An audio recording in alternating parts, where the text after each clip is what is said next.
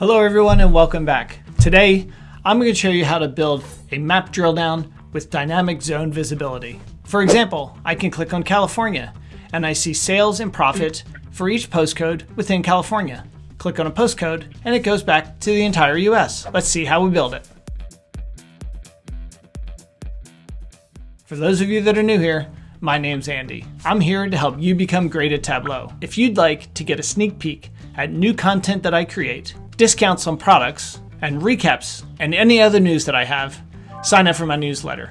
Go to andykriebel.com, enter your name, and every Friday morning, you'll get all that information. There's a link in the description to the final workbook that I create in this video. I'm kindly asking for a £1 donation to help cover the costs of creating these videos for you. If not, you can simply follow along. Let's start by building our map of profit by state. Double-click on the state field, drag profit to the color, and there we go. We have our profit by state. Let's clean up the view.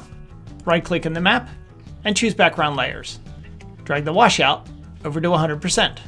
Click on color, click on borders, and let's give them a white border. Right-click in the map again and choose format. Go to the borders option, set the row divider to none, and the column divider to none.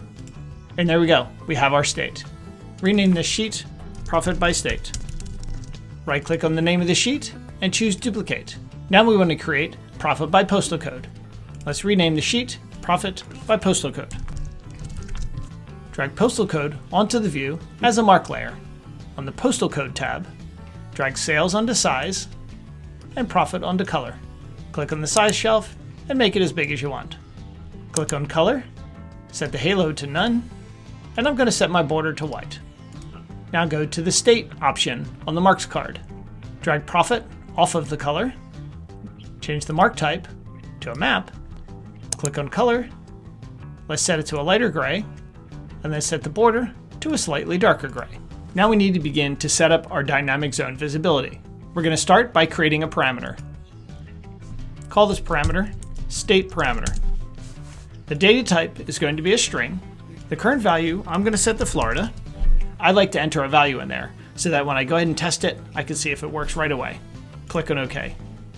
Create a calculated field. Call it state match. The calculation is state equals state parameter. Click on OK. Drag state match onto the filters of our profit by postal code sheet and choose true. And notice everything filters down to Florida. Go back to our profit by state sheet. We're going to create another calculated field. We're going to call this one state not selected. Here, we're going to say the state parameter is equal to blank. So double quotes with no space in the middle. Click on OK. This is the field we're going to use for our dynamic zone visibility. Go to a new sheet. Drag on either a vertical or horizontal container. It doesn't matter which one. Drag profit by state into the container and drag profit by postal code next to it. Now I don't need any of this stuff on the right hand side, so I'm going to highlight that. Click on the X to remove it from the dashboard and choose delete containers. Click on the profit by state sheet, go to the layout tab, and here's the trick. Choose this option that says control visibility using value. In the drop down, we're going to pick state not selected. And notice we've now filtered down to Florida because Florida already existed. The last step is to set up our parameter action. Go up to dashboard, actions. We're going to click on add action and change parameter. Call it update state parameter.